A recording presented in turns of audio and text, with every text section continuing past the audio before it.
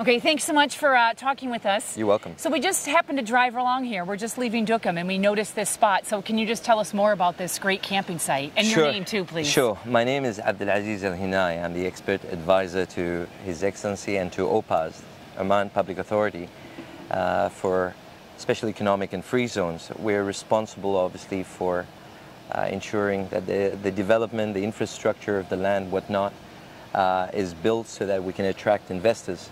The rationale behind this park, initially it started as a Duqm beach campsite, and the intention was we've got great views. You know, we've got a couple of hotels there, and we thought, look, there's no issues with providing a place for the community where they can come, spend a bit of time, relax. It's for all ages, and you know, it's simple, yet it has its own sort of feel to the place. All the materials that you see are, other than the obvious ones, are natural. We wanted to maintain it. We didn't just want to build another big park in the middle of nowhere.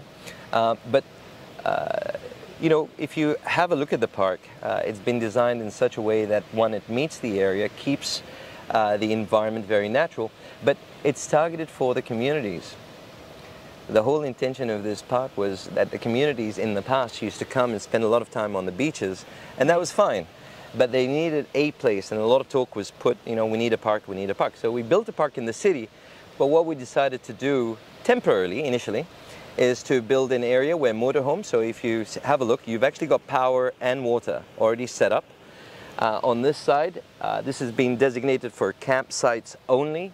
And we are building a shower and toilets. Those toilets are being moved out.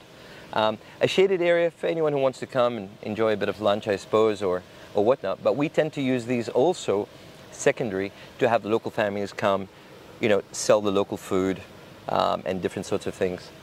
We have a bike track that was designed, an off-road bike track, just on the other side there.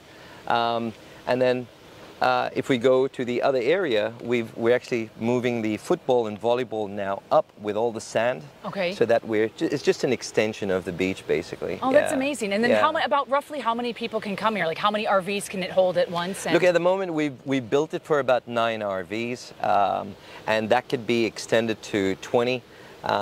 We've had a look at the dynamics and some of the statistics from other areas, and generally, you know, we have normally about 5 to 8 motorhomes, maybe 4 or 5 campsites. But you know, it's a trend that's building up in Oman, and we've seen that in Kuwait and the UAE growing. But Oman, it's something new. We want to attract, and as you can see, we've got some of the most beautiful sites in the world. Yet it's not being fully utilized because it's a balance between maintaining the natural and inviting the new. Right. And yeah. This park will be changing shortly. We're moving it, giving it to a more needy community, and we're going to put a bigger one here. Okay. Well, like you said, we pulled in here because we saw it and it looks wonderful. Pass by in 2 to 3 weeks again. Hopefully, there'll be some changes, and it'll be our pleasure anytime. Okay. Anytime. Thank you. Thank you so much. My pleasure. Okay. Thank you so much. Thank you. All right. Bye-bye. Okay, bye. Take it easy. Bye.